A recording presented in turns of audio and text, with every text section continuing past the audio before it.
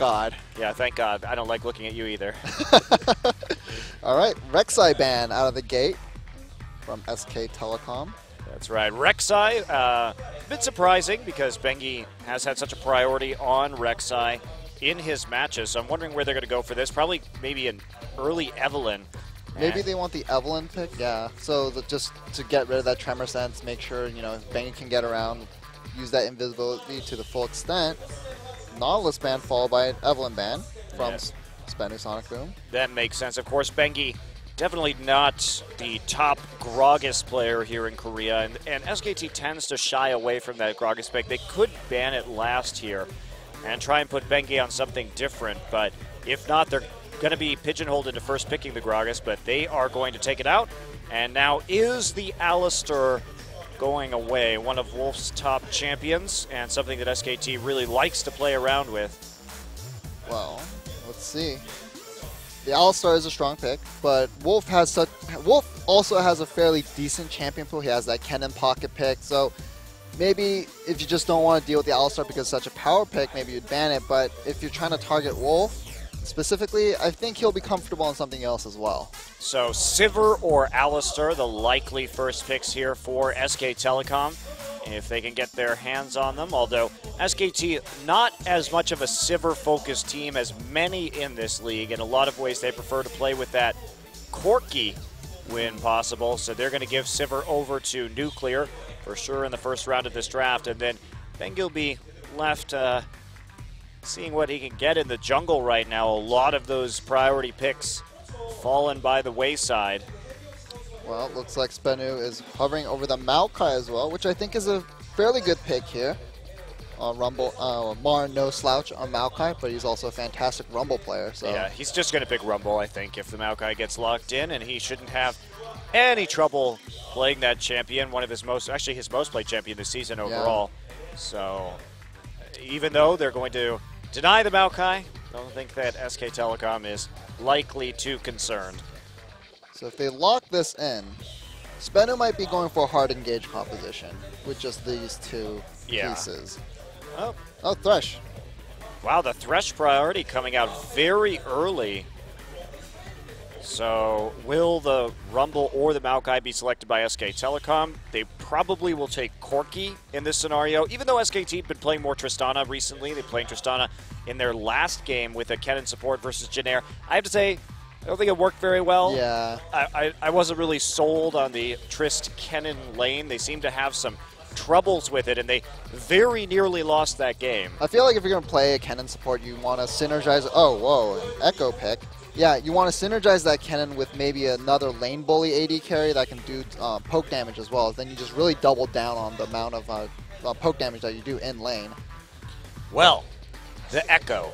Is this Faker's Echo is going to be the big question. It's obviously a champion that we have really wanted to see him play. It is still 5.11 this week in Korea, so that is not going to be a nerfed Echo. That is going to be a very powerful Echo indeed. So I know we talked about this yesterday, a lot of the Korean teams have said, we don't like Echo that much. This region has played it significantly less than the LCS regions and the LPL. Most Korean players think he will be unplayable on 5.12. Right, especially after the mana cost addition to his ultimate, along with nerfs to his passive and other damage sources. So Azir and Maokai going to be the answering picks from SBENU. So a very safe composition that they've managed to cobble together so far. They will not be going for the Lulu mid that they had the last time they won a game, and there is Bengi yawning as usual. And Bang is trolling Cloud Templar with the Amumu and Shen hovers. He actually doesn't sound that happy right now about it. I actually love that this has now been going on for years. 2 years now at this point almost. So 2 years of trolling Cloud Templar in picks and bans, to the degree that a team was actually banned from Champions. That's how far it has gone to the end point. The legendary Team Dark with their Cloud Templar composition. I think they were missing the poking Lee Sin in there, I'm not sure. But Victor Hover along with the Fizz. So will this be a Echo jungle or Fizz top? That's going to be the question. We don't know. Either way, you have to think that this is not a very Marin or Bengi-like pick right here. I'm going to imagine it's going to be Echo Jungle and Fizz top just because that makes more sense, generally speaking. The Fizz jungles are not very efficient in terms of their clear, and I just think it's a pretty lackluster pick as far as junglers go right now. Echo, on the other hand, I think is quite good at the moment. Well, we also, if you look at his summoners for Marin currently, it's Ignite Teleport, which would be a little bit different from most top lane Fizzes. So that's true. It could be Marin. Very interesting to think that they would be putting on Marin more on a heavy damage dueling top laner. Yeah. He might just go full AD as well, even though it got nerfed. I mean, there's the possibility. There is that possibility. Well, we could see a Nocturne with all of these jungle picks that are currently off the board, but it will be the Jarvan lock, a champion that we've been seeing more frequently these days with a lot of nerfs to the other junglers. But not that much in Korea. But usually we don't have 3 jungle bans either, so. Yeah, the only real person that the Jarvan can reliably get onto is the Victor here, right? Because then the Echo can phase dive out of it, then you have the Fizz that can Playful Trickster out of it, you have the Corki that can Valkyrie out of it. So, a little bit of a questionable pick. Maybe they're trying to chain it into a strong top lane ganks with the Maokai and the Jarvan flag and drag combo, so yeah, a little odd. I think that the Lee Sin probably is a superior pick right here. Gives you a little bit more presence and damage for dueling in the early game. We'll see how it works out for Ketch. He's going for a big team-fighting jungler alongside the rest of his team, just very focused on these 5v5s right now. SK Telecom, it will be Marin on the Fizz top, Bengi and the Echo jungle. So Marin is going Ignite, Teleport, Fizz top lane. Yeah. So that is going to be very, very aggressive. Also means we will not see a Cinderhulk. So this is a departure from some of the other Fizz builds we've seen. Definitely. I'm curious as to what he's going to pick up in terms of his itemization here on the top side. And Bengi will make his debut on Echo. Exciting to see a new champion. And remember that Victor is still a champion Faker is professionally undefeated on. He's 6-0 now, I believe. I'll check it in just a second. But definitely a dangerous pick for SK Telecom. And we are about to get into the game. SKT versus SBENU, Game 1.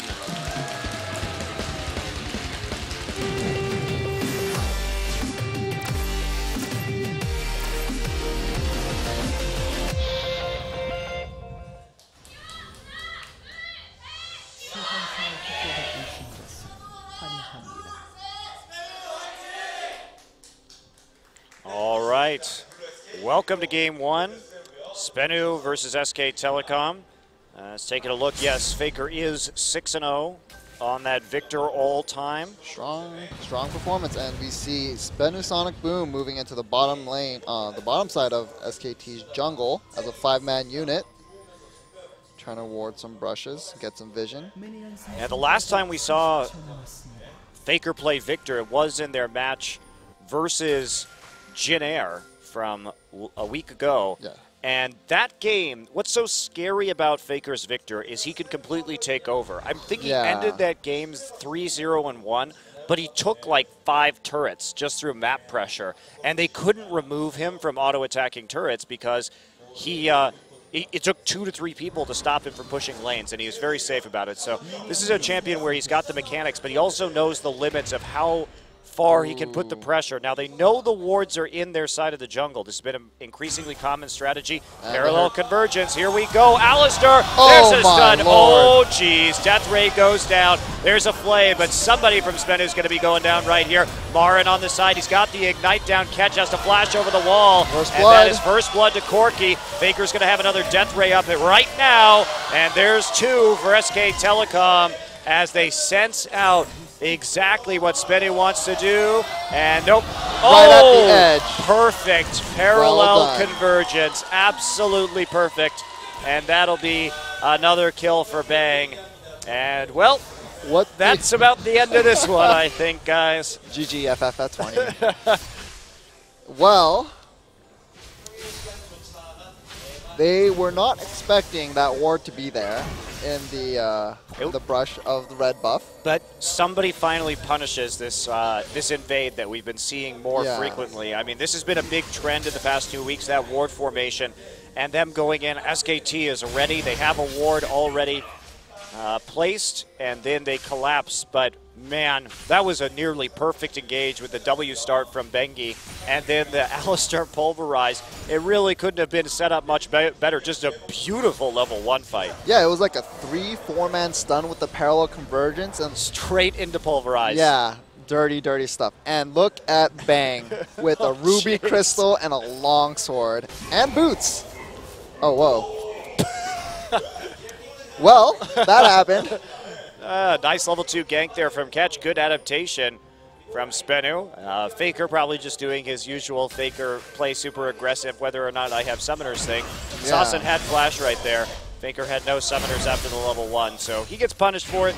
Really not going to be too terribly big of a deal, considering that the kill went over to Catch. Right. And not to Sasson, and Faker already has a kill and 2 assists. And Bengi right now in SBENU's top lane, top side jungle, and we're going to see this again. He definitely did not expect Catch to come from that angle. Yeah. SBENU actually, that was a pretty clever maneuver, not even getting the buff, instead getting Catch coming back from the side of the jungle that Faker thought was safe based on the fact that that's where the level 1 fight was. Nice mind game there. Yeah, well played. But the cost of that gank is going to be that Catch will be 3-buffed. Yes. So perhaps a little bit troublesome, but 3-buffing definitely worth that kill onto Faker. Yeah. Would have been better if that kill had gone onto the Zir. Yes. Yeah, significantly better indeed. But so now SBENU only finds themselves to about 800 gold behind. However, how is this going to translate into some pretty big snowballs in this laning phase? Sivir's not going to be able to really abuse that matchup a whole lot. They're going to try and kill Faker again. They want him while his summoners are down. Faker smells something fishy right now, and he's staying further back. They know Secret's missing, so that might have been the big tell. They saw Secret move up the river, so he's going to ward. Finds Secret in the bush right there, gives him a death ray in parting, and Catch is seen by Bengi, who starts dropping some pink wards around the river just to keep Faker a little bit safer until he can get that flash and the heal back up. And looks like this Fizz is an AD Fizz. So probably going to go Triforce first, maybe into a Blade of the Ruined King as well, followed by tank items. So he's going to be maxing his W first, Seastone Trident. Yeah, I'm excited to see Marin play some more like assassin champions too, because it's just not something Marin does. Right, and back when he debuted, he was known for playing heavy roaming top laners back in solo queue with his big hype. Uh-oh, parallel convergence. Soul going to dodge out that, heads down to the bottom side, catches there. Remember, Bengi has 2 buffs, and that's not going to be a successful gank in the end. Soul not even having to burn a summoner spell right there as Wolf walks into the mid lane. Both junglers see each other and walk away. It's a truce, you know. Yeah, 2 ships passing in the night. No, not in the night. Not in the night. They can see each other, so definitely not 2 ships passing in the day, Barry. All right, you've got me there. Well, Baker's starting to get pushed in a little bit. See, that's part of the power of casting, is you have to know your idioms, Barry. See, English is my second language, so you know Please. that's my excuse right here. Yes. It really is, actually. I know, but you learned both at such a young age that it's not really an excuse, is it? You'll never let me have any. Oh, I let you have fun. You're on the broadcast right now. True. That is very true. Well, things have slowed down a little bit. We see a bit of a tussle in the top lane. Oh, yes, the river back and forth. Marin still hasn't gone back to buy yet, though, so he's going to get pushed out a little bit, but he's not too worried. He's going to be able to get to that wave just fine. They're going back and starting to pick up some pieces of his Trinity Force. Sheen first. It will be Faker getting zoned out pretty heavily, though. He's actually falling significantly behind in terms of CS. And Faker is a player who is, on average, 12 CS up at 10 minutes and 300 gold up on his laning partner. Or opponent, rather. That's one of the most, I think, important statistics to keep in mind about Yeah. Faker is that having 300 gold ahead of the enemy mid laner at 10 minutes is a huge amount of gold to be ahead on average. Definitely, and it's like, what, 3/4 of an amp tome right there, so Yes. the fact that you can get your items that much quicker, and gonna push out Saucin of the lane. Yes, once you get rid of him right there, Faker has gone for another Doran's Blade Forbidden Idol for Saucin after that shop when he got some assist gold, but he's still 20 CS in the lead, so having a good time after that gank. Wolf gets found trying to be cute around the enemy blue buff, seeing if anybody was going to walk in there. Deep Ward's already in, though, courtesy of Echo and Bengi. And look at this, pink ward's on either side of the mid lane, deep ward's in the bottom side. This team plays around Faker so much. As well as they should, too. Yeah, they want to go after this blue buff back when it's going to respawn. Yeah. So, well, in the bottom lane, we see a BF Sword versus a Sheen and almost Phage. Almost Phage not going to complete that item, but Bang's CS lead is pretty commanding at the moment, and Marin starting to create a gap in the top side. This is definitely looking pretty focused on SKT right now, especially after that level 1. Bengi's here with the red buff. No level 6 yet for the Chrono Break. He gets seen, though. Bengi doesn't know the exact timing of the blue buff, so he's backing off right now and he's going to go do his Raptors, but surely the wards will show catch going towards the blue eventually. Yeah, it's up right now, as a matter of fact. And so we'll wait to see what exactly SKT wants to do when it comes to contesting this blue buff. Now, the ward is timed out that saw Bengi previously, so he's going to be able to walk up. There's some aggression onto Secret. Combo goes down. Secret pulls catch in. Wolf's actually just going to flash the flag and drag. And now, Boomerang Blade goes out, but very inconclusive engagement. They saw Bengi coming down, I believe. Right. And Secret got chunked out so hard at the beginning of that engage, too. So even if they had continued, probably at least traded 1-for-1. Okay, Catch has dropped a ward over the wall into the river brush, so Bengi is seen and now still trying to make some moves on this side of the map. Soul pops his ultimate right there. Marin doesn't have an ult right now. Fish was used. No Ignite, though. Didn't see an angle for a kill. Now, SKT has to be careful here. They do not have TP, and Soul does. And even though SBENU's TPs are pretty sad most of the time, that is still going to be a difficult battle to fight if it ends up being a 4v5. So they're just going to go ahead and give it up.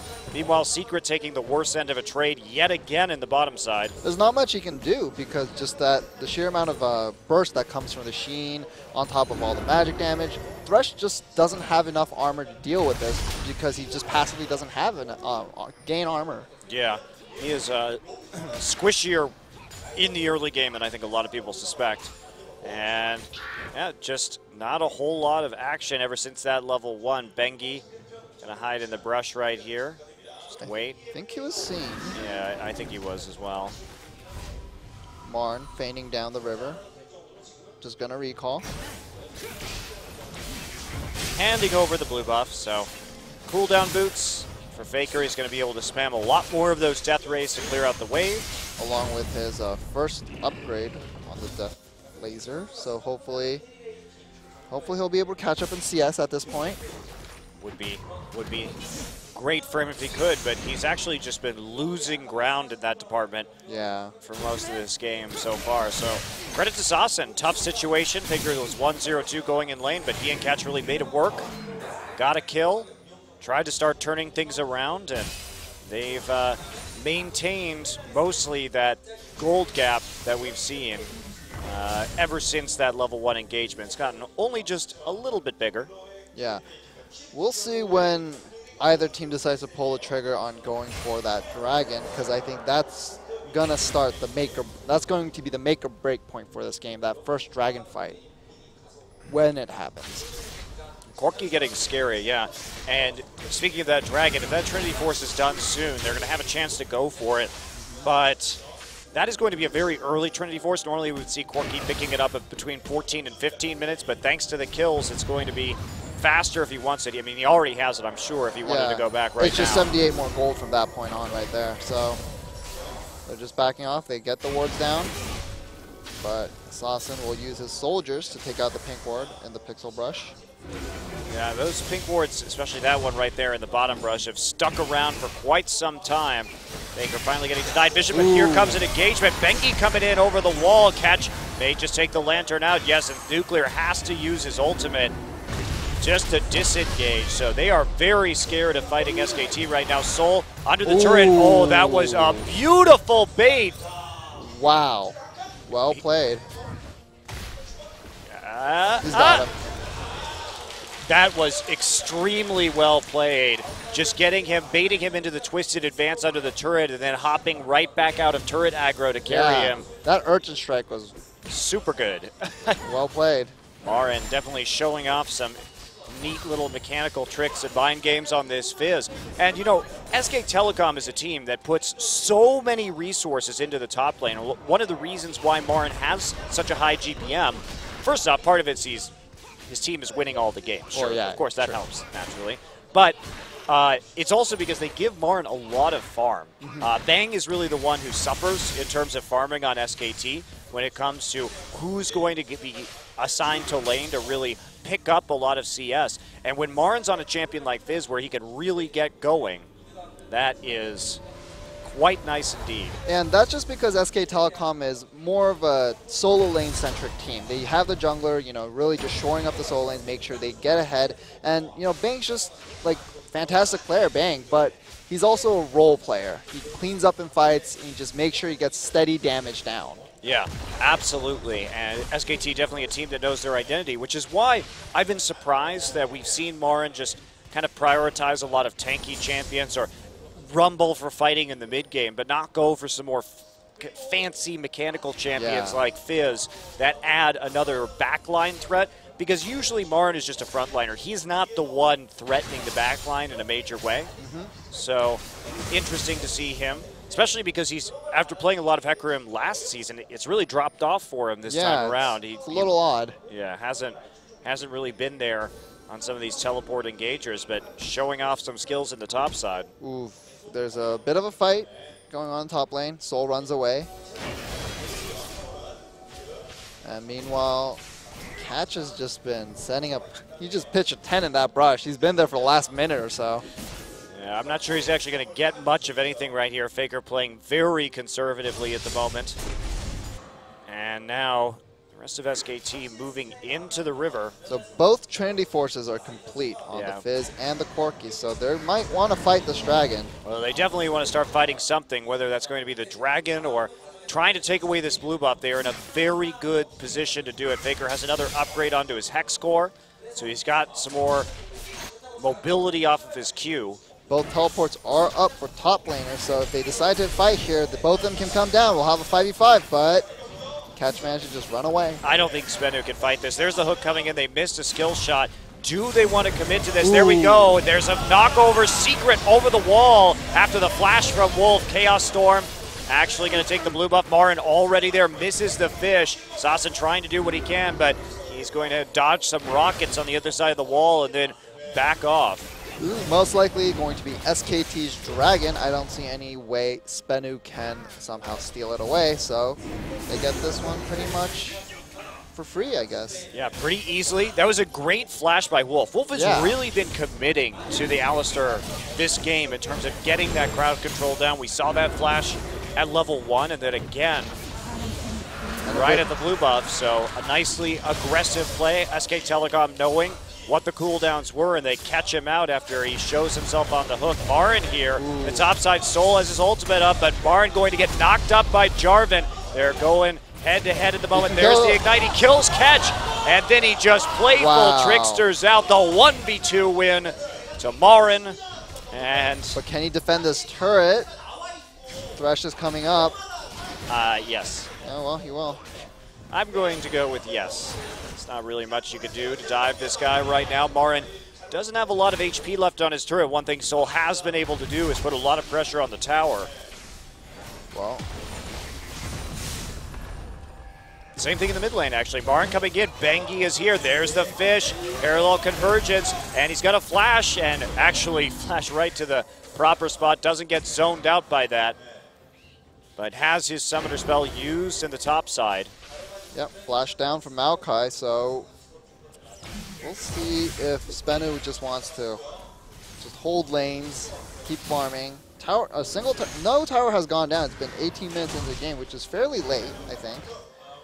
But we'll see if they just try to extend this laning phase. But I feel like extending the laning phase is just playing into SKT's hand right now. Well, SBENU has done a good job of chipping out the top and mid turrets. That's one of the weaknesses of playing that top fizz. Bengi just going to smite that red buff away.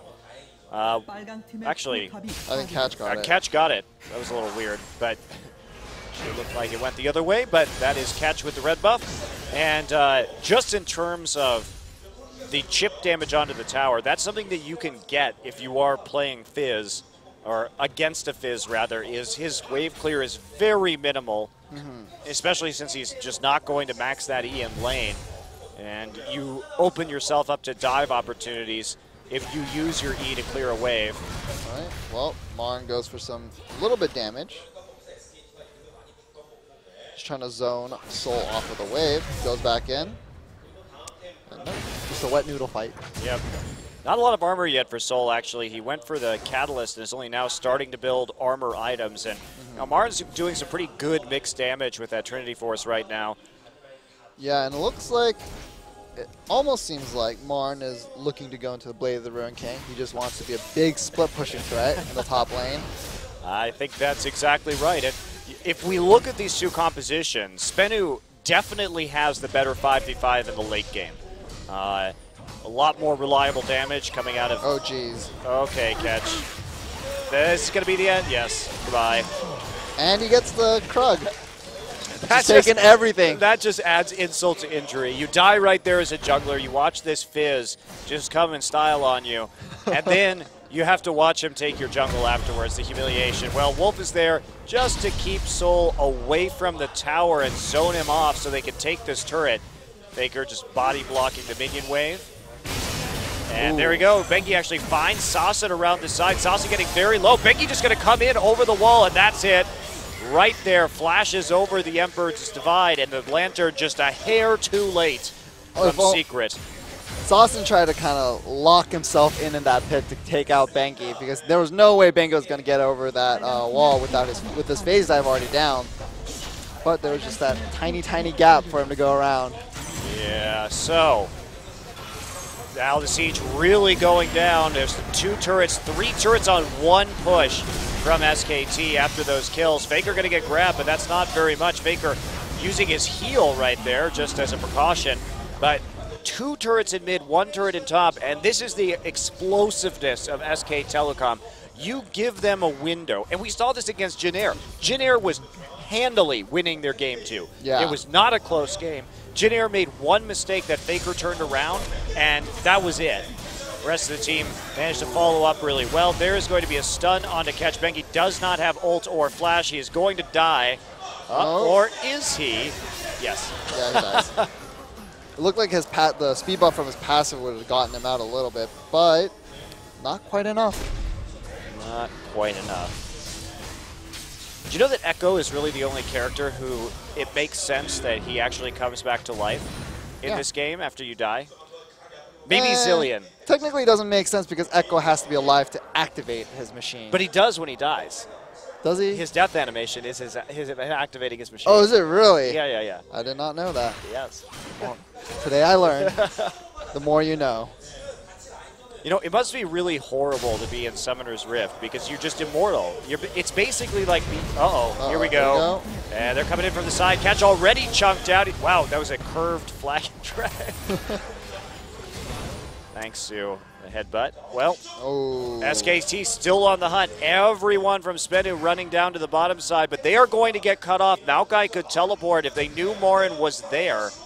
They see everyone right now. They're trying to run and get out, and they are going to have to use that TP right away. Wolf gets grabbed. Wolf has his ultimate. Everyone else there to follow up if necessary, so SBENU can't commit to this. They have to lose the blue. And most likely the Dragon, which is coming up in 15 seconds as well. Yeah, they were led on a nice berry chase there. So SKT comes out even further ahead. See, being in Summoner's Rift is a lot like being in Valhalla, which is, of course, the Viking afterlife, where basically you just drink booze. You just drink mead, and then in a big hall with the gods, and then you go outside and you fight until you all die, and then you resurrect, and then you go back in and drink some more. So I have to imagine that Summoner's Rift has some sort of, but at the same time, it's kind of a horror of undeath where you can never actually end. Your existence can never end, no matter how much misery is involved in constant combat. So here's my theory now. You know how like they disassociated the whole like Summoner's Rift with the whole lore of League of Legends, right?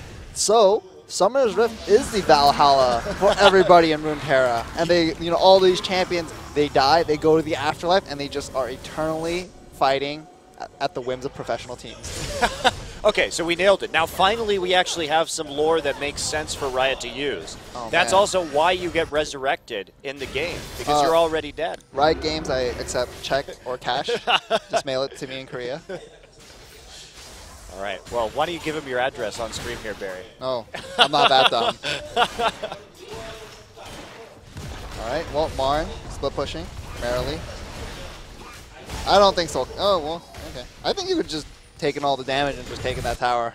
Well, a little dangerous, even though he does have 1 million wards to protect his split push. Just total vision control for SK Telecom in the top side. Bengi uses his ult just to skedaddle away quickly. It's actually interesting because Bengi is just using his ult for like vision. He goes in, gets vision, he's like, oh, there's two people about to collapse, ult immediately. Yeah, we've seen some much more interesting uses of Echo's ult in the last few weeks. I mean, it was fun to see Kuro just use Echo as a fast push champion and just come back to lane and just basically auto the tower down while his opponent was also recalling. So he was able to get a pretty fast mid lane turret as a result of those actions. And now, like you're saying, Bengi not shy about using that ult just to get out of hairy situations. Ketch actually got stunned by that on the other side of the wall. Interesting interaction. And SKT turning their eyes towards Baron at the moment. They don't have a lot of pink wards. And then they're probably just baiting or just trying to get vision. We'll see Faker heading into the top lane to catch that farm, the little bit of farm that is there. Marin gonna push and hopefully get that tower eventually. Yeah, he's starting to have a huge CS lead compared to Soul. Yeah. Just the farm across the board, with the exception of Faker, is up in the favor of SK Telecom, just catching a lot more of those minion waves. Marin going for that pure damage fizz build. Bit risky in a 5v5, but at the same time, they do have a substantial gold lead. Who's going to stop Marin? He's 301. He has a Triforce. He has the Blade of the Ruined King. This is probably SBENU's best choice. This is actually a very good Baron attempt, and Wolf's going to have to face check this one. He's going to see it, actually, in the end. Sasa trying to poke over the wall. There are all 5 of them there, and Faker, what are they going to do? There's no TP. That's it. SBENU's going to get it. Well played by SBENU Sonicboom. And they're going to flash out in the end using the range on the Azir, and also what we saw there was the Lantern used to get it over the pin. Marin going to split push as much as he can before these members come back. He's not going to get that inhibitor turret. Well, we'll see if Marin decides to go into more bruisery build from here on out. But, I mean, he's sitting pretty. There's no one can 1v1 him. They have to commit at least 2 people, and if they commit 2 people, then SKT is just going to walk over the rest of your turrets. The rest of SKT will, rather. Yeah. Bengi gets caught. Bengi gets caught. Does take a lot of poke damage. Catch comes over the wall, though. They're kind of committing to this one. Bengi is still relatively healthy, and a parallel convergence on top of himself. He's just buying time for Bang to get there before popping out in the end. So SKT continuing to play aggressively, even though the enemy team has Baron. Marin on another split pushing mission right now, as he's going to catch that very large wave in the top side. But there's really nothing SBENU can do with this Baron. There's no lane that is ripe for pushing at the moment. Yeah. I mean, the most they could get maybe is the bottom lane turret. I think it was less than half health when we last saw it. But SKT has good wards. They're not letting them pass the river. And Marin applying pressure in the top lane now. Yep, just going straight on through. So we see the Glacial Shroud, so he's probably going into a Frozen Heart next, which is great. CDR is Biz's best friend. Yeah, that's going to make him extremely durable. Against this Sivir rather, and also SBENU. They still have a superior team composition in the late game. That is definitely true. Pretty much unquestionable as long as they can force a 5v5 engagement, and they have bought themselves some more time to get there. Magic resist going to be a big factor. SKT very vulnerable to MR stacking because Marin just isn't tanky right now, which means that he's going to be very easy to kill in team fights. Ooh, SKT's maybe getting flanked here. Faker flashes out. Wow, catch going very deep. There's actually a Faker going to go down to Sasin. They've caught Wolf also. There was a TP into the Jarvan pit during that fight, so 2 for 0 in favor of SBENU as they really commit. Nicely done. Faker got deleted in that one. Well, it was a 5v2. Yeah. That was a good call from Ketch. Ketch actually used his Jarvan ult and then dropped a ward in the pit so that Soul could get there. So now SBENU really starting to capitalize on this Baron buff. SKT pushed back to the brink right now. They might be able to get this inhibitor turret. I don't think they can get the inhibitor, but the inhibitor turret is probably something they can do. See how fast they can push forward. Wolf is back up right now. How much do they want to commit? There's the fish down onto Secret. Secret going to get knocked up. Marin in the middle of the fight. Has to flash out. He's a little bit vulnerable. He's still on the perimeter. Bang actually pulls Soul over the wall with him. And Marin on the way through. Double kill for him. Alive again. Faker's alive. There's the Q. Sasin just bends his Sand Soldiers through the wall. Marin still going after Nuclear Spell Shield down. Now he's just going to use a heal, Summoner heal from Bang to secure that kill. That'll be enough with the damage over time. And Wolf finds Sasin and knocks him into a wall. Wolf has to run. Bang there. Bang gets him with the Phosphorus Bomb. Bang doesn't even have to flash to finish up that kill. And now that is SBENU overstaying their welcome. They got the turret, and then they tried to get the inhibitor, and that was just a step too far. Might have been a little bit of desperation playing at SBENU. They saw a window and they tried to get as much as they could out of it, but they just bit off more than they could chew. And now Faker has the Lich Bane, of course, an item that he started building on Victor this season that's been taken up by a lot of other pro players. Just the mobility that it gets you is pretty ridiculous. Going for the Home Guard enchant this time, just to get out of base during that very scary siege. The possible 1-3-1 from SKT is quite high. Mainly because you have 3 Sheen items across, you have Bang with his Triforce, you have Marin with his Triforce, then you have Faker with his Lich Bane. So they could go for a 4-1 or 1-3-1, depends on what they're feeling safer with. But it just really depends on how hard SBENU can just find them out of position. Well, that is, and with the ward coverage that SKT has had this game, that is getting pretty difficult. And they may have gotten a Baron, but there's still 3 dragons in the hole, and they're still nearly 10K behind. So, I mean, SBENU, it was a nice sneak of that Baron. SKT definitely didn't respect their ability to do it. It was a good shot call from SBENU to know that they had so many champions that could get over the wall to provide that damage. Definitely. Here we go. Now here they come on to Marin. Marin has no flash, remember, so that's going to be a playful trickster. He's going to get under the turret. That turret has nearly no health. But Playful Trickster was almost up, and I think SBENU knew that as well, so they decided to back off and not give up the mid lane inhibitor. But, well, is that true? I mean, yeah, it's going to be the big question here is how fast Bang can push this before people get back. He's certainly going to get a decent amount of damage down with that Sheen. And see it nearly falls. So the cost of that attempted gank. Now, they got the top turret by pushing out the wave. It was just hanging by a thread. Oh, but that is definitely... Well, now Marin in the bottom lane catching that big wave, pushing towards that tier 1 there.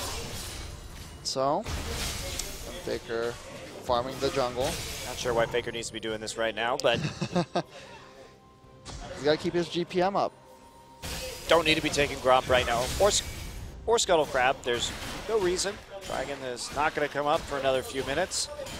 And that is little bit of a lack of pressure on the map right now, especially when Faker can just siege so effectively with this Victor. Yeah, and okay, SBENU sends 2 people to deal with Marn, possibly 3. SKT, meanwhile, in the middle.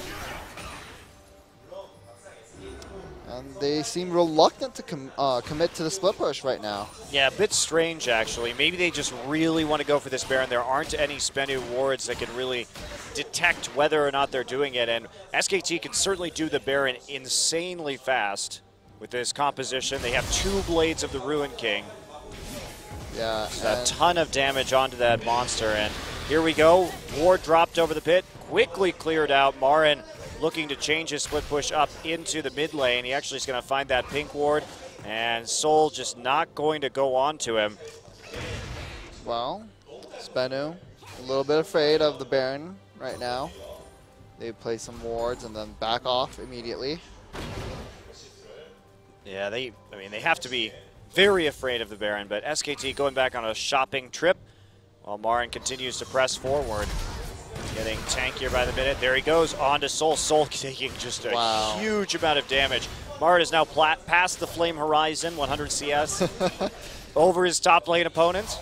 Yeah, and I wonder what item he's going to go next. He has that Negatron cloak.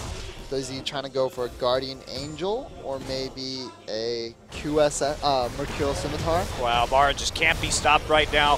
Soul just doesn't do enough damage, and he just gets a fish tossed on top of him.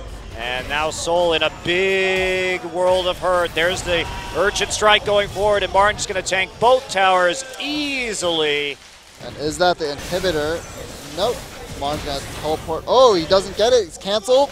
And there's a fight with Sasa going down. He's going to strike through. Sasa has to use his heal. Is that going to be it? Marin is super fed. And that is going to result in him solo killing both Soul and Sasson and taking an inhibitor turret and taking the inhibitor. Marin's Fizz play is actually really good. He's dodging a lot of spells with this Urchin Strike. He knows exactly when and where to use it. Yeah, he's got the cooldowns really well memorized of his opponent's abilities just so he can outplay them on this champion. It definitely has been quite impressive to watch. Yeah, that's the second inhibitor that'll go down for SBENU Sonicboom, and SKT is sitting pretty. Oh, Sweetgrass the flash. He was afraid of the remaining damage coming in from Faker. Faker able to chase very well with this Lich Bane, and that's going to be it. Soul gets caught and punted right out, just chain CC'd, and there, catch going to go in. That is not going to be enough damage as we have Bang mercilessly pushing down the turret. Marin has the GA now, so he's going to try and get some style points. Just crushes Secret behind the Nexus, and that'll be it. Oh, whoa. Big ult, but it's not going to be enough as they're going to kill Sivir and then turn on to the Nexus at the end. Bang goes down with a double kill for Marin, but that is it. So very one-sided game, except for SBENU extending it by a hair, taking that sneak Baron. It was a good call. Yeah. But that level 1 put them in a big, big hole. Yeah, Marin was so dominant on Fizz, like in the mid to late game. Especially that 2v1 and at the bottom inhibitor. That was, I thought he was dead for sure. I mean, even that tower dive that he did solo onto the Maokai was extremely impressive. I mean, I did not expect Marin to deliver this kind of Fizz performance. Yes, he was playing against the last place team in the league, but that was some seriously good Fizz. That is very good indeed. And yeah, SBENU Sonicboom, back to the drawing board. What do they do? There's just too many things to ban. What can you do as a bottom tier team?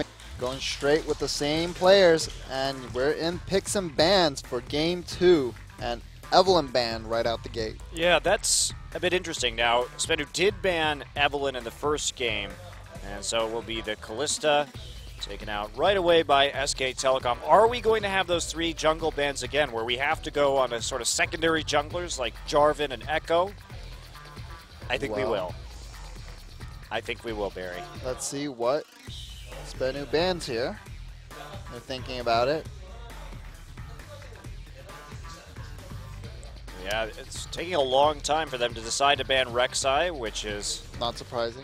Not surprising at all, because they want to get that first pick. Gragas, doubt that SKT is going to let them have that one. They have to be a bit concerned about the Rise. Also, so is that going to be the pick that manages to make it through the draft?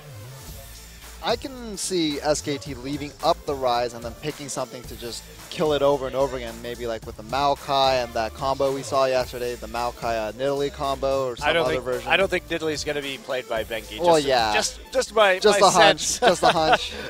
Well, Gragas is the next ban.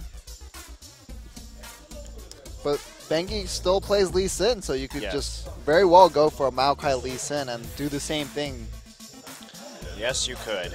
So, finally, what'll it be last here? The Nautilus Annie. Or the Annie?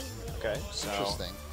We actually saw Annie not picked at all in the last game, a bit of a rarity in terms of Korea these days, where it usually goes in the first round of the draft on the red side. Yeah, a lot of teams valuing that instant stun with the Annie ultimate, and Nautilus will be the last ban for SK Telecom. So Rise up, Alistar up, so many choices. If I'm SBENU, I'm not picking Rise. Yeah, they probably, like, SKT would be the team to know how to camp that Rise and just snowball off that top lane. Yeah, I would be extremely worried about picking Rise, and I would just take the safe pick, which is the Alistar here. Keep it out of Wolf's hands, give you something to dive turrets with, something that if you're caught out, you could break the CC and walk away without dying. I definitely take Alistar if I'm SBENU. Would SBENU also maybe want to take the Sivir here as well? Well, they're thinking about it. They have 15 seconds to lock in a pick. No hovers. Yeah, this is it's definitely a rough choice for them, but I think that is the right one if you want to play conservatively. And that'll be an Azir locked in instantly, not normally a champion that we think of with Faker. Of course, EasyHoon, generally considered the better Azir player between the two. But Faker's still no slouch on Azir. No, definitely not a slouch, but is he at EasyHoon Coco levels? We actually haven't seen him play it in a while, so he perhaps has gotten better, but I would say that he is not quite as impressive as either one of those players from what we've seen to date. Is he going to go on that Fizz again? I don't think you pick the Fizz right now. Yeah. That would be a bit presumptuous. That would be quite bold of SK Telecom, blind picking both of their solo lanes. Yeah, I don't think that's a good idea. They're going to play Janna, so it looks like they're going to be playing a disengaged composition. I really wouldn't be surprising to see Tristana come in here, considering SK Telecom's recent picks. We might also see a Rumble or a Maokai from the top lane, most likely, I would feel. I would see. It depends on what they want their AD carry to be. We could see Kog'Maw here, because remember that a lot of teams are now starting to play more and more with that Kog'Maw. Again, Samsung played it, KT played it, so this is a champion that is working better as long as you have the peel for it. And Janna, fantastic at peeling, so... And Janna Kog'Maw is also very strong in lane against most AD carries, especially against somebody with low range like Sivir. You can get that poke in the 2v2 and really hurt her. So... Lee Sin may be a possible pickup, or will they take the Rise here? I think that this is an SKT. What they're going to do is just play kite. They know that SBENU wants to take the Rise, and the Rise is going to be locked in. Now, they do have solid engage with the Sivir-Alistar combo. Now, the question is this Rise a mid lane Rise or a top lane Rise? Because we still don't know exactly what SBENU might be planning here. They might be trying to do something tricky. Maybe try to bait a top lane pick here and then counter pick it. Now, I think right here you just take Maokai and then you take your jungler, whatever that's going to be. Echo would be perfectly fine because you have more ways to prevent people from getting into the mix. Or you could just take Corki and go for this. I was going to say Maokai, Echo, last pick your AD carry and see if you can get away with the Kog'Maw. Yeah. And then if you get a Nunu on top of that for as your jungler, maybe the Nunu instead of the Echo, if you have a Kog'Maw, that could be very good as well. Yeah, and you already have the Azir for the Blood Boil. Ooh. Olaf?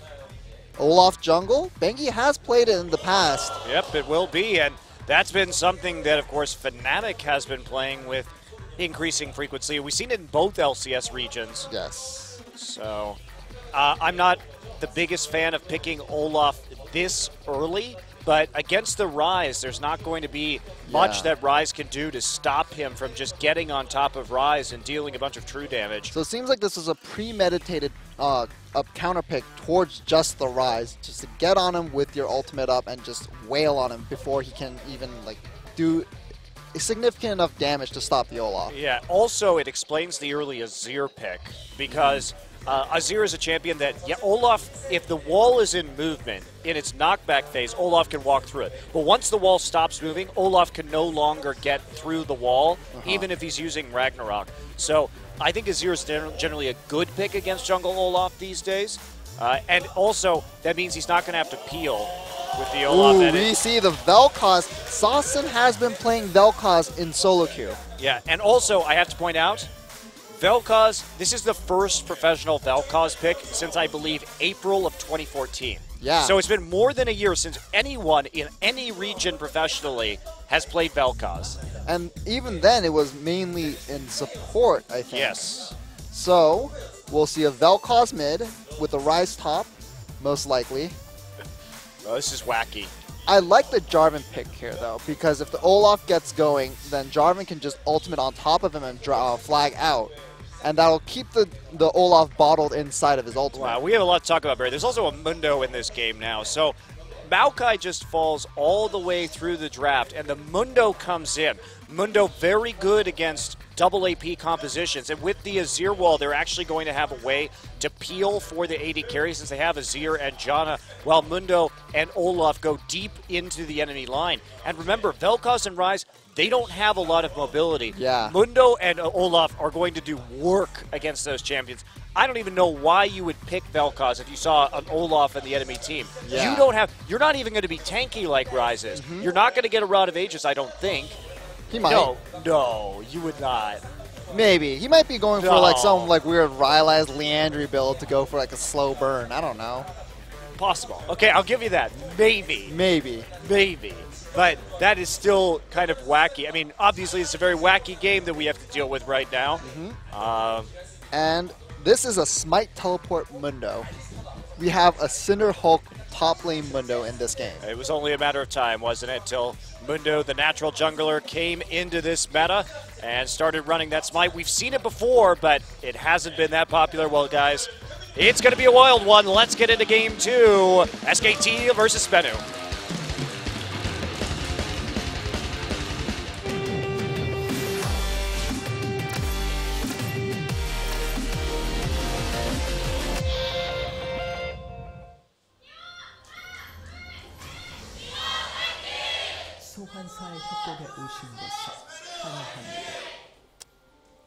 SBENU fans coming out today.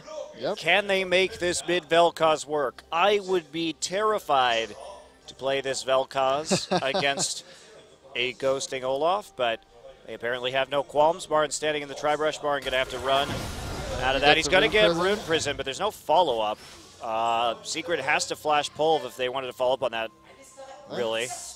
Not great for your laning phase as Rise to start with your Rune Prison. It's not the worst thing ever, though. It really, it's not going to make that big of a deal. Well, for the Mundo matchup, you'd want to start your E just because you can constantly just poke harass while CSing at the same time with your E. It's just how you play the Rise against these melee champions at top lane. But W, not so ideal. Indeed. Well, he gets some wards down here. They're going to see Bengi. Not with a lot of mana anymore, using up most of that, so he's going to have to probably recall before he actually starts jungling, but it's like that's not going to be the case. Just going to go in with having used his mana on all his axes early and start jungling right at his blue buff, so he'll solve the problem that way. Still deep wards in from SK Telecom. That same ward formation for SBENU, but this time they're not actually going to be going for that red buff. They did see Bengi lurking around there, and I think they still have some pretty bad memories of what happened in Game 1 when they were collapsed on by SKT. Yeah, and a machete start for Marin. Interesting. Well, looks like he's going to be doing some jungling early, actually. Started over there at the Raptors and is now heading over to the Krugs, so interesting strategy from SKT. Yeah. Not sure how seriously I should take this because they're playing against SBENU, so I don't know if they're Just styling. Yeah, why would you show something that you think is particularly strong in this situation? But Marin just going to get the last cleaver, kill onto the Krugs, and then head straight into lane, apparently. I guess, I mean, he has 5 pots, so why not? Burn that last potion and then walk into lane. Rise is level 2, though, from his own trip through the jungle. Well, he can CS fairly safely from range with his cleavers. Yeah, I gotta use up more of his HP to do that. Well, you get a refund once you get a kill with it, so. As long as you do it perfectly. Bengi keeping himself a little bit on the lower side to get that extra attack speed. And threw that axe really far away. Okay. How does Korean Broloff sound? That's what I want to know. The people want to know what... I've actually never played with that skin.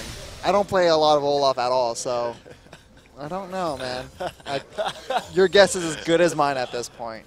I don't know if Korea really has that archetype, that male archetype. They don't. Culturally, so that's why I'm curious. The name of the skin itself, it's called Broloff in English, but in Korean it's written as a Hyungshi Olaf, which means Mr. Bro Olaf. So it's a little odd. Ooh, Saucin gets good damage on Faker. Activates his passive. And yeah, it's an interesting translation. We're gonna have to go on YouTube later and listen to the Korean voiceover so we can actually find out what they say. Because now I'm really curious, Barry. I bet he just says Bro Masio, like literally word for word. I don't even know, man. That's all right. We will unpack this mystery. But meanwhile, we're going to see if Bengi makes it to the top lane. The war just ran out. Bengi knew the war just ran out, too, so he's going to come up here. Can he get an axe down? There's a lot of chain slows. He's going to get one. It's not really going to be enough. It's a little bit of harassment right there. Has to back off in the minion wave. He took a lot of damage from that, too, so no flash. Took a lot of damage. Maybe not that worth it. Well, he's got... Oh, wow. Faker getting harassed here by Saucin. It's knocked up.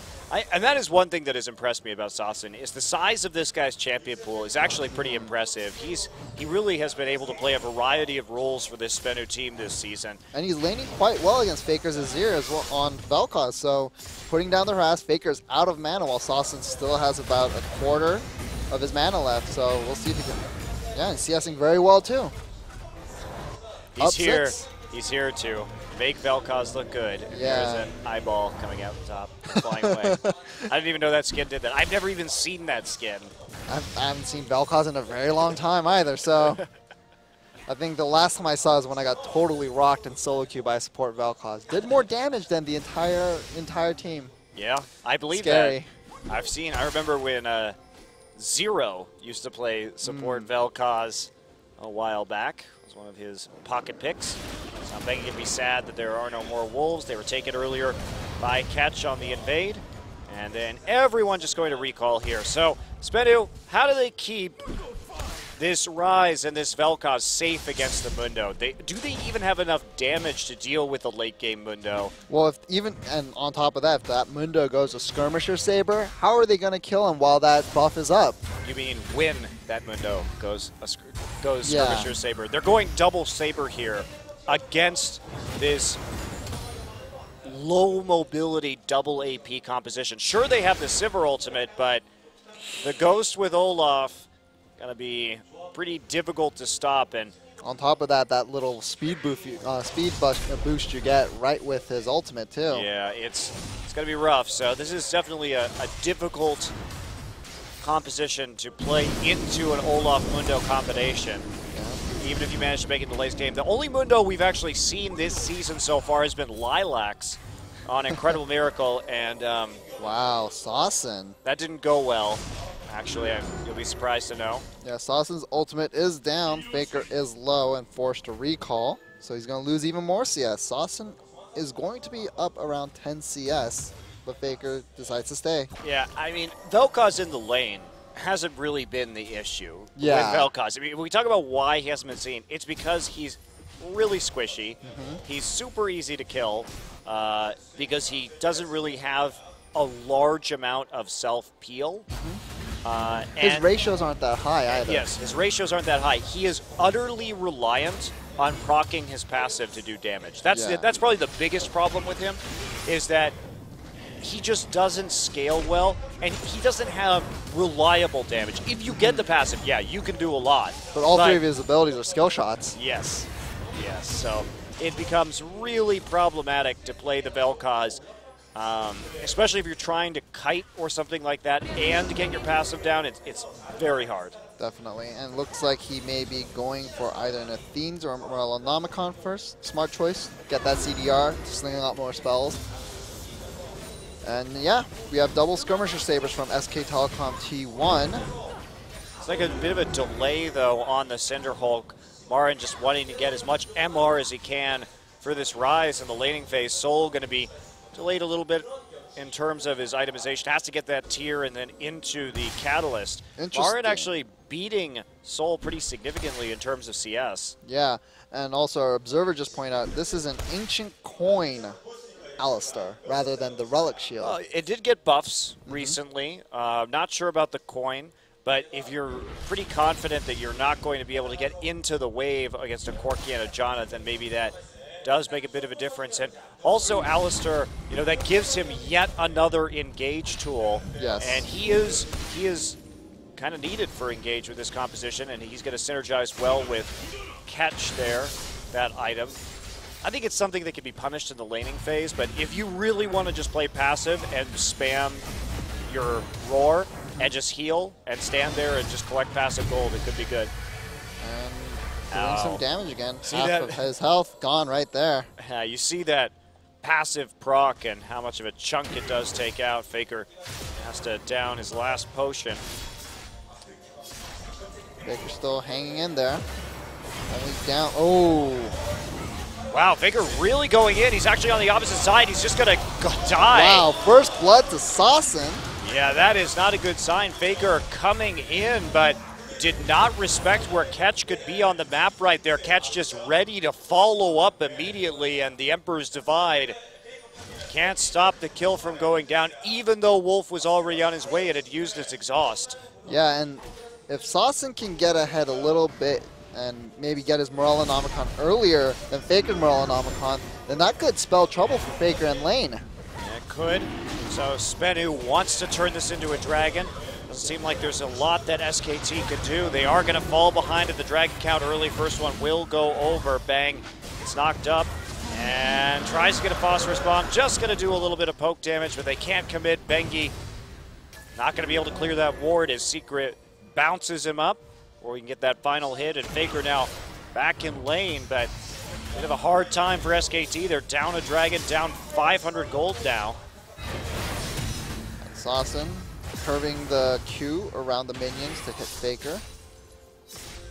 Always a good time with Vel'Koz. Alright. I'm actually curious to see if Saucin's maxing his Q or his W first. There's different schools of thought on mid lane Vel'Koz. The W gives you much superior wave clear to constantly keep shoving the wave. The Q is much better if you're more about poking and harassing. So I'm actually very curious to see what he's maxing first. Yeah, well, we keep an eye on it next time he goes through. Now the counter jungling has begun as Soul recalls and Marin goes back to pick up that Gromp buff with the takeaway, and that is you make it a little bit harder for Soul to lane against him and give him that extra gold. So, you know, the nice thing about having this Mundo into the Rise, especially with the Machete and the Smite, is that Rise takes so long to ramp up that you actually have a lot of freedom in terms of jungle invading to really, really snowball while Rise is weak. Yeah, and you know, even though he's up 20 CS, it's probably the gold difference is probably even a little bit higher than that. What that represents currently, mainly because of the early Hunter's Machete as well. Yeah, that is going to probably be a big difference as we hit maybe the 20-30 minute mark just in terms of gold between these two top laners.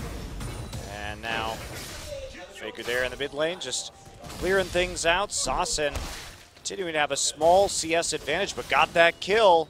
So he does get the Morellonomicon first, and he does have that edge.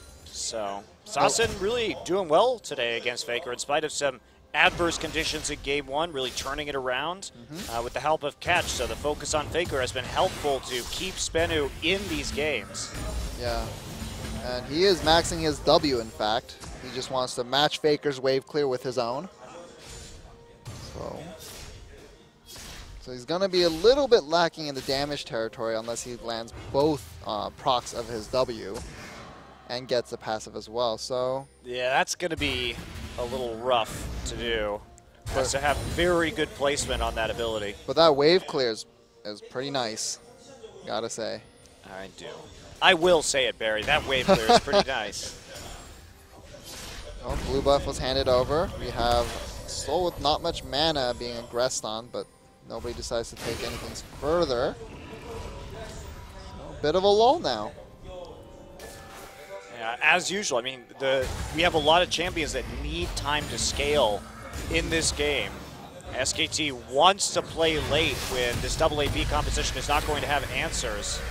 Oh, good damage. To the tanks that they have. And I love how Sassen is so freely just throwing out his ultimate. And it's on a very low cooldown as well. So, and it's slow, so it's actually, you know, might as well just use it to gain more dominance in lane. You know, build that CS lead. Keep Faker going back home. Like, don't let him roam. Yeah, well, it's proving quite successful to this point. Faker actually just going back for the Wolves, and he's happy to farm under the turret at this point in time, but it has been a pretty methodical push forward by Sassen. And look at this. Olaf has been waiting in the top lane forever right now. Here we go, and there's Soul. Gets knocked around just a little bit. True damage goes down, but they're not going to be able to. They're actually just going to dive this. Marin, I don't think you can do that. No, they have to back off. Way too dangerous to dive in that situation. Bengi's ult was on its way down. Bengi actually going a little early there. He had been waiting in that river brush for an extended period for Marin just to come back. Yeah, it seems a little odd to try to gank then because Marin's ultimate was down at the time anyways. And Sassen's ultimate is almost back up, so if Faker decides to stay any longer, he might get destroyed by the Disintegration Ray. And wisely heads back. Marin again on the jungle invade. Oh, Faker's still here. If Sassen lands one ability, he's going to go all in on Faker. Yeah, he's got that flash up. There you go. Faker has to pop out, uses the heal. Yes, he playing with fire, but Sassen getting the necessary chip damage onto the turret. Faker getting very low. Well played by Sassen, indeed. Sassen definitely showing us something I didn't know about Vel'Koz today. Quite the lane bully. Quite the lane bully. Marin completes a Cinder Hulk in the top side with that back. Doesn't have to use the teleport. Bengi there, just clearing out the minions in the mid lane. So we have 2 Cinder Hulks on SK Telecom T1. Sivir is definitely going to have to get a Blade of the Ruin King this game. Yeah, that is certainly going to be a prerequisite to SBENU victory. Secret knocks Bengi out. Catch still there doing the Raptors. Catch does have the Smite. Smite War is won by Bengi. And I like Sassen's build. He's going to build into that Liandry's Torment to add even more of that the percent health damage to his abilities. And 3 of his 4 abilities, in fact, have some form of disable, so he will get that full 4% burn. Yeah, if he can actually land him, that's going to be what we have to watch out for here. But so far, he's been doing quite well. SKT has the position onto the Dragon. Do they want to do this? Soul is in a major power drop right here. Has not even finished his Rod of Ages, and he has that tier, so they're just going to try and steal it with the Boomerang Blade. That is not going to work. Bengi securing SK Telecom's first Dragon. We are pretty much identical in terms of gold. Marin just going to get some more hits down onto the turret. Soul. Actually, Marin takes a little bit of damage right there from the turret, but still healing up a storm. Well, he sees that Soul is very low on mana, so even if he procs that passive, he can't get that full chain snare anyways because he's out of mana. So Marin just trying to get as much damage onto the turret, like you said. And he might get it if Soul doesn't TP back after his recall. Well, it's a bit of a race right now between who can get the tower first. Will Sassen be able to take out Faker's turret in the mid lane? Or is Marin going to grab the one of Sol up top? Looks like Sol is going to lose his turret first. I guess he didn't want to teleport and give Marin the teleport advantage, so at least he can match the teleport for teleport right now. But Saucin just CSing slowly. And oh! Nice play. Faker gets incredibly low, but it's not going to be enough to kill him. That was Just such barely. a good play. So he shot the Q into the brush and managed to hit Faker with it. Faker still backing out. The turret goes down, but great play on the side there from Saucin. Faker thought he could play a little bit aggressively. Saucin was kind of zoning himself out right there by coming over, but he looks very strong in the laning phase on this Vel'Koz. Well played indeed by Saucin. It would have just been the icing, the cherry on top if he had gotten that kill, but they get that turret. The first time we've seen Vel'Koz in forever, and then Solo kill Faker with it. Well, yes, that would be pretty impressive. It's already impressive what he's managed to accomplish. Yeah. But the big problem, though, is once laning phase breaks, can SBENU Sonicboom keep both of their carries alive?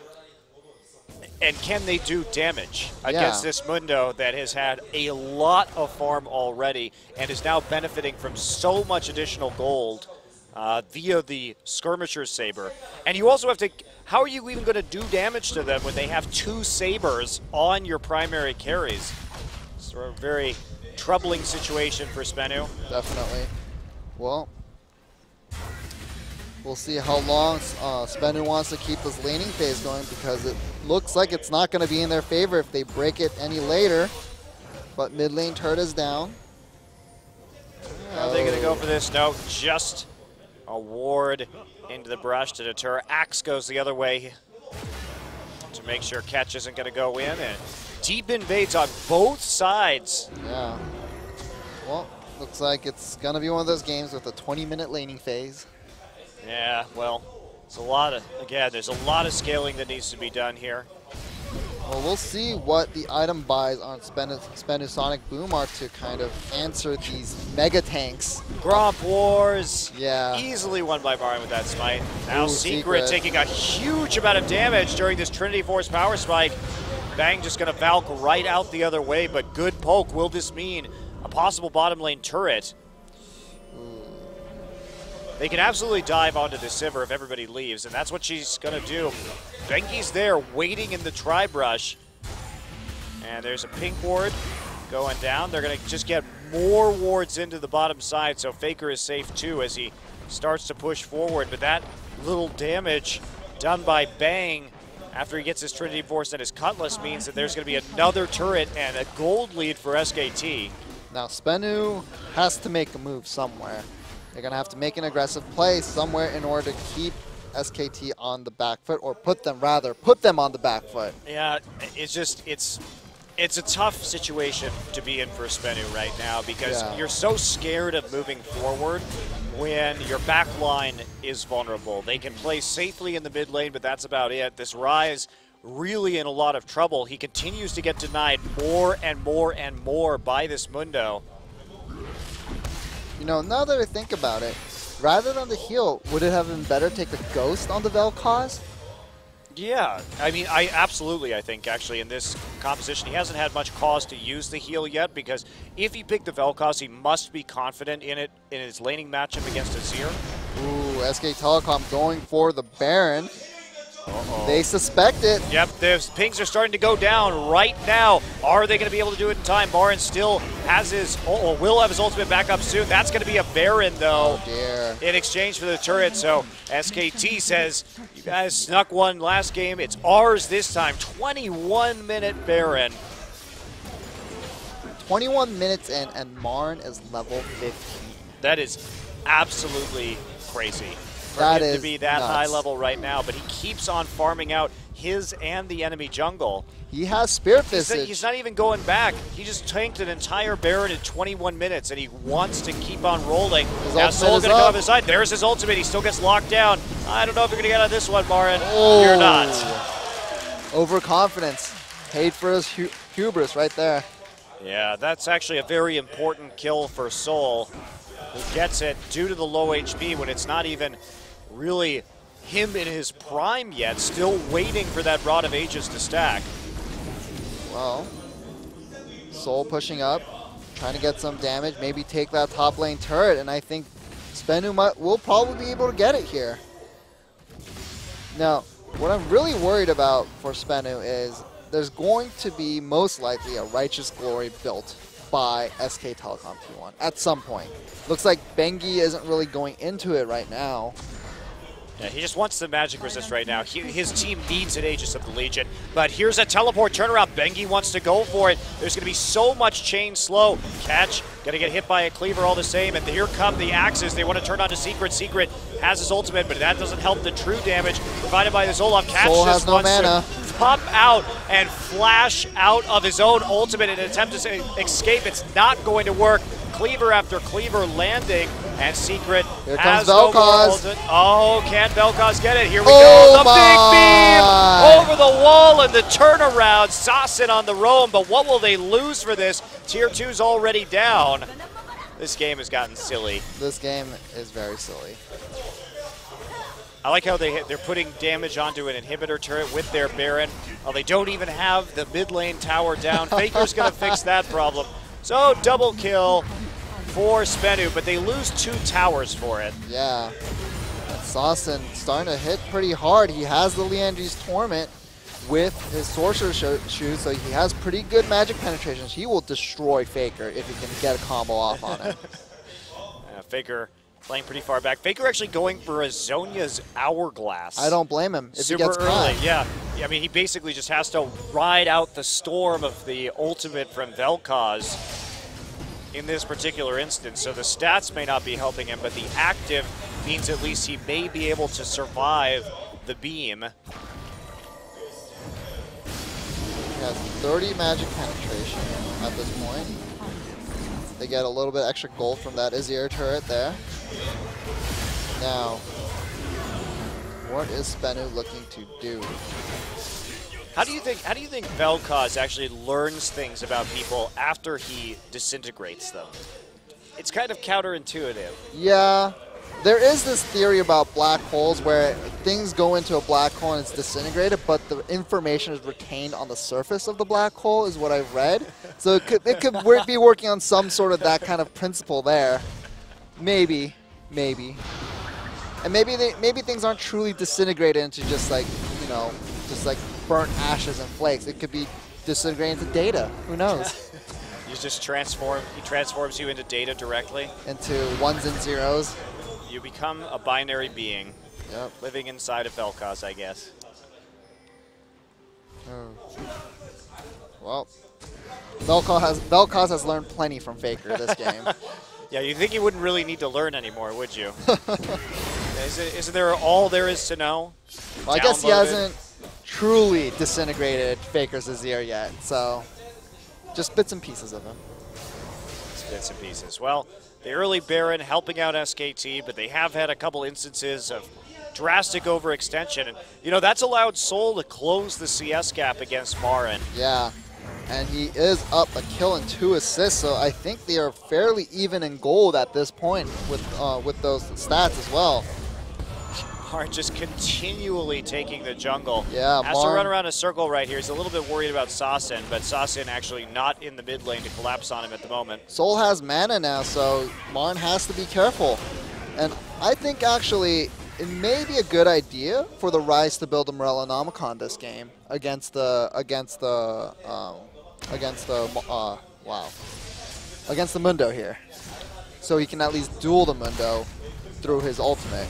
Yeah, maybe. Just trying to get that Grievous Wounds proc down to prevent it from healing up. Yeah, I think you might be right, but they also have the Vel'Koz for that in team fights. But yes, again, that does require a lot of focus from the Vel'Koz onto that champion. But Vel'Koz does so much AoE damage, so maybe not a big concern for SBENU Sonicboom. But meanwhile, there is a needlessly large rod on Sasin, so we'll see what he decides to build that into, whether he's going to go for the flat damage on the Rabadon's death cap, or, which he is, looks like, with the blasting wand. I love it. Why not? Just go big or go home if you're going to play mid lane Vel'Koz against Faker. Marin has to run away from that, uses his ultimate, to make a quick escape down the lane. Still a lot of pressure coming in. We're looking at SKT's possible Dragon number 3 in a minute 45 as they set up a large array of wards across the map, starting to encroach upon SBENU's territory with their ward line. Well, Dawson trying to get some damage on Bang, does about half of his health, and he missed pretty much 2 of his abilities there too, and that was just with just the ultimate. Well, we know Vel'Koz can do damage if he gets one of those full channel ults off. That's why people used to play him support, was because he didn't need items as long as he had his passive procs just to get off the damage. Problem comes when you're you have an Olaf and a Mundo on top of you. What exactly are you going to do? And Olaf has you can't use your ult unless you want to take a lot of damage yourself. Seriously. You're just going to sit there while Olaf uses reckless swings on top of your head, beating on your dome. And we have Olaf with that Righteous Glory, like I said. And actually, that surprises me that he got it before the Aegis. Yeah. So I think the idea is just to find one person, catch them out, but Soul's on the side. He's at 3 stacks. Quickly activate his passive, but decides not to go for an aggressive engage. All right, Marin's back right now. Is he? No, he's not going to TP. Just instead home guarding straight down to the pit. They don't want to fight if they don't have to. SK Telecom just gets a web of wards up in the river. They want to bait this a little bit. It's going to be hard against Sasson, and here we go. Attempt at an engage. Actually, Secret's already used his talisman. It's up right now. Still a lot of poke damage from Bang. And he gets Bangy. Bangy's knocked up. And there's the ultimate Ragnarok coming in right now, but they can't actually close the gap. The talisman is going to get them out. Now Bengi turns around. Remember, he can't get out of that right now. Just as the ghost, Bengi's going to go down. Meanwhile, Marin in the back line, and look at the beam, absolutely annihilating Faker. And now this Mundo, he can't do anything. Marin late to the fight. And SBENU takes out 2 for none. They're going to get a tier 2 here, almost certainly. Wolf trying to get away. Soul uses the ultimate for the speed boost. Range. Has to flash in the end. So tier 2 is going to go down. What do you do now if you're SBENU? Do you go for the inhibitor? Do you go for the neutral objectives? Still up on the map, but Marin is going to take away this dragon to even it out to 2 and 2. 3 and 1. 3 and 1. Oh, sorry, 3 and 1. Yeah, and they're going to sacrifice the inhibitor for it, but with Faker still down, it's questionable whether they would have been able to defend it anyway, so at least they take an objective, but SBENU uses a very poor engage by SK Telecom to take an edge, and now they're going to be able to maybe take this Baron. This might be too much to ask for. They could deny the wards, but they can't go for this Baron. Instead, they're just going to take the crab. But there's a real chance for a counter Baron. Here comes the TP. Secret gets slowed. Secret poked out. And Secret just going to headbutt over the wall by using the blue buff. But that's going to give up the Baron to SK Telecom T1. SBENU look good, but they're just giving up these objectives too easily right now. Well, they got the inhibitor, and I like the fact that Marin did very good damage control. And we've seen this from Marin, but what? That was weird. That's just a visual bug. Yeah. But we've seen this from Marin before. Remember, he saved the playoffs for SKT in that best of 5 against CJ when his entire team was down. He thinks really well on his feet, and he's the main shot caller. When he's the only one alive, I agree with him right there. Take the dragon, because you're going to lose the inhibitor no matter what. So look at this play again. I mean, he's just not there, though. Bengi going in, he can never find it, and then Catch turns around right at the end so that he bottles up the Olaf so no one get it. Wow, Sasson with the flash knock-up into the ultimate. Yeah, beautiful Vel'Koz play. Why does this guy practice this champion this much? I mean, maybe he was waiting to pull it out against Faker. That's all he was waiting for. Reminder that SKT has no kills so far in this game, yet they have had 2 Barons. Yep. 2 Barons, 3 Dragons. It's my kind of game. They're Barry. Up I want them to win without killing anybody. All right, Marin gets caught out by. Oh, what? What? Secret, are you kidding me? I don't even have words for that. Marin, I would be grinning ear to ear if I was Marin. I'd be like, what just happened? Oh my god. TP onto Faker coming in right now. And Rise going to zip on by with the home guards. Faker in a world of hurt. Goodbye. So another Baron buff eliminated. SBENU's been doing a good job of playing aggressively during these Barons from SKT to slowly peel them off, all the members one by one. I am so mentally destroyed still by that Alistar headbutt. Just no words. I'm so done with this guy. You don't like SBENU moments? Oh, man. On the plus side, that teleport was much better than we normally see from SBENU. Yeah, definitely. And Soul wasn't mentally destroyed by that. Ooh, gets a solo kill in the mid lane. SKT playing pretty questionably this game. Marin on top of Nuclear, though. Can they actually peel him off? Here comes Bengi. Ragnarok in effect. There's a... Here comes a tank sandwich. The tank sandwich. Both of them coming in at ramming speed. Always painful. And the exhaust means that Nuclear not going to be able to do much against it. Yeah. Well, finally the Aegis is done for Bengi, so they're going to take a little bit less damage now. And Saucin decided against the Rabadon's Death Cap and went straight into the Void Staff. Smart choice. He should definitely go Echo here. Luden's Echo? That's what I think. Your ratios aren't that good anyway, but the extra AoE damage and poke damage might actually be useful. And the extra ratio on the Luden's Echo or itself. Zhonya's, because he has to deal with the Olaf, so Zhonya's could be quite powerful. True, true, true. Well, yeah, I mean, SKT, they're going to be able to defend this minion wave, and this has turned into a very sloppy game. But at the end of the day, SKT has more ways to win when this inhibitor comes back up because they have dragon stacks. So, well, SBENU Sonicboom wants to live up to a third of their name, Sonic, by going really, really fast. They have a Talisman Ascension, they have the Sivir Ultimate, they have the Righteous Glory. That's a lot of really good peel, considering that all they need to do. They played that last team fight so well when Bengi came in because they realized that once the Ragnarok was gone, there wasn't anything else they could do, and then they just turned right on top of them. And I think that's a great way to use the Jarvan ult. It's the dream for them if they can get Mundo and Olaf in the Jarvan ult, because there's no way out for those two champions. Definitely. Jarvan looking like the smart pickup right now, and Saucin gonna stick around to the left and zone SKT away. Are they looking for the inhibitor as it respawns? No, they must be. Dragon up in 1 minute, so they also have pressure for the Dragon itself, and SKT just totally in the dark down on that side of the river. Marin in the front line right now, no attempt at a flank. Nuclear actually gets hit by some Corky Poke, and they're going to try and disengage with the Talisman. But that's not going to stop Marin. However, the Rune Prison might. Here we go. SKT wants to make a move on this. They don't have enough quite yet. Marin getting a little bit low. There's a double knockup. They caught Bang. Bang has to Valk out. Secret on the side. Bengi trying to get into that backline. Marin is bottled up inside the Cataclysm Catch, flashing out of that, but Soul still the target. Bengi low, Faker low, but Secret's already dead. Soul gonna flash in. He's gonna take out the Corky. Faker gets the Zhonya's, but he is not going to die in the end.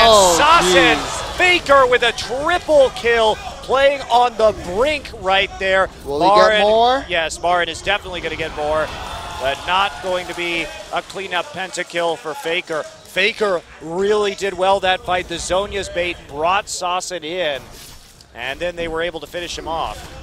You would think as a Vel'Koz you could wait just a little bit further out. Yeah. As Faker comes back up, but he immediately flashed as soon as he came out of the stasis.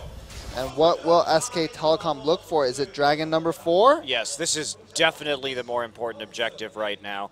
They need to continue stacking these dragons. Well, SBENU Sonicboom looked so good. They were up so many kills, and now all of a sudden, SKT has 5. Yeah, the reason why you don't go for that is you're low, number 1, so you never know what Nuclear is going to be able to do, especially once the Sivir ult comes back up. Right. And also, Baron's up in a minute, so you don't want to get in a situation where they have the inhibitor down, but it just went down, so there's no super minion pressure coming in, and they can contest Baron and Dragon. Yeah, let's look at this fight again. Yeah, I mean, Marin does work on the side right here. Great tornado. Hits Saucin up, and he gets a good ult into the choke. Wolf saves this fight, hands down. good Monsoon there, so he gets a knockback to interrupt the ultimate. Soul decides to go forward. Now Faker gets chunked out pretty severely, but gets the Zonias. And now Sasen's on cooldown. Beautiful flash backwards, has a shield on him from Wolf, and then uses his summoner heal just to turn it around for the triple. Well played by Faker indeed. Really, Wolf was the hero of that fight. Yeah, though. definitely. That Monsoon. I think the Ultimate Channel was nearly done anyways, but at least stop that last tick, which could have changed things with how low the rest of SKT were looking. Yeah, Marin now, he has got his nice little 6-item stack right there. Interestingly, not going for that much magic resist, only the Spirit Visage in this build. Yeah, and rest of SKT taking Baron.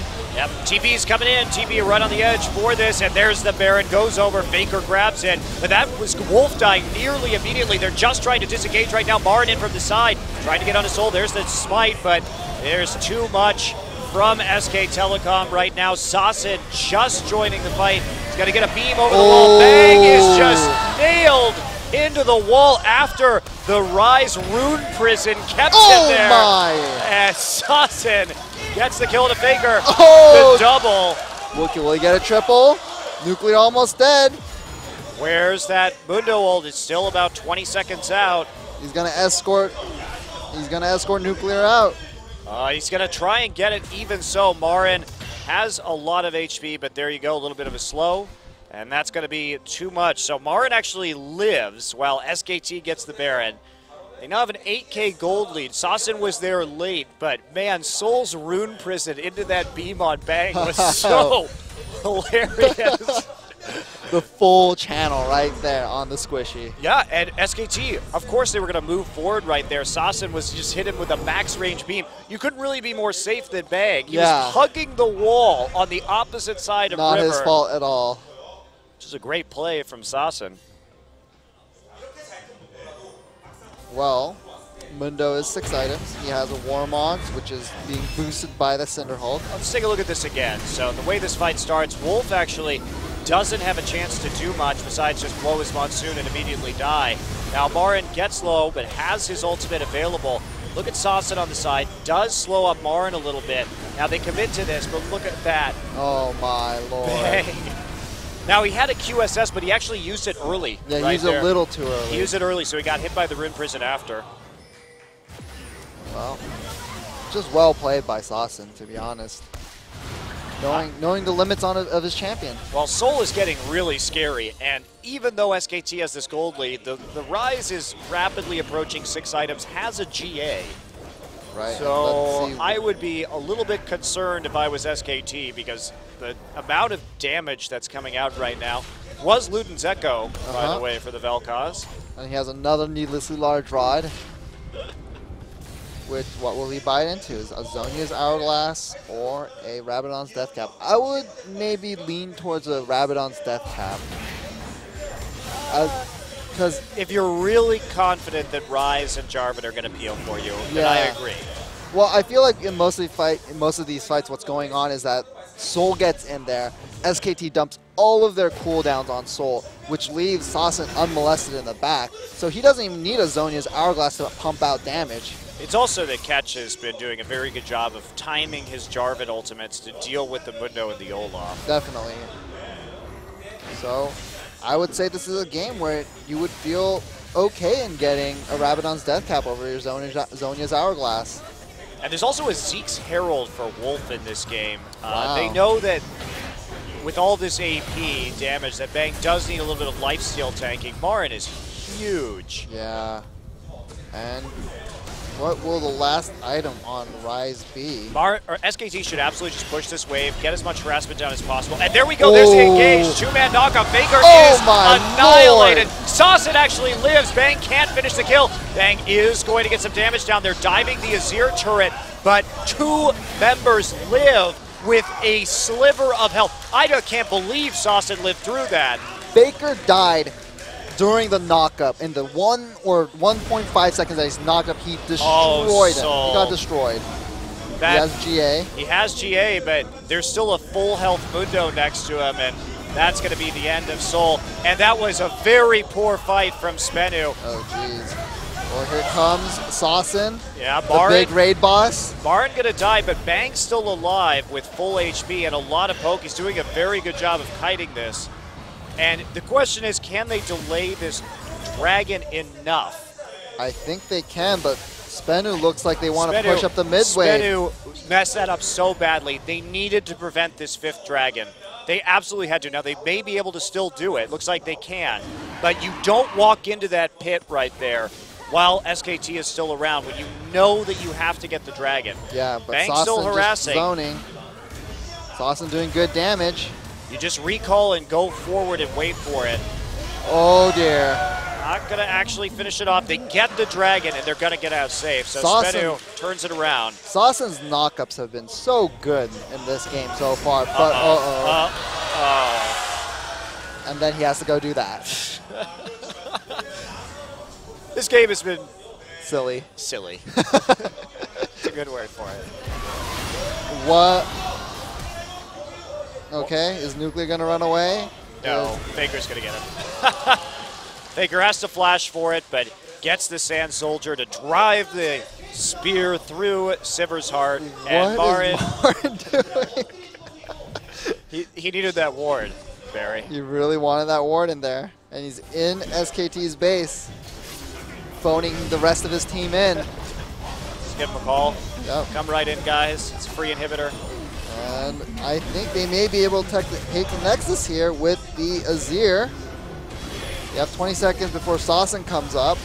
Baron actually taking a lot of damage from this turret. Now the engage, but Secret has to use his ult very early on, and that is just Catch trying to bottle him up, but he has no more damage. Soul cannot get a kill, and in the end, SK Telecom is going to win this game. Saucin's back up. Will he get a sick ultimate?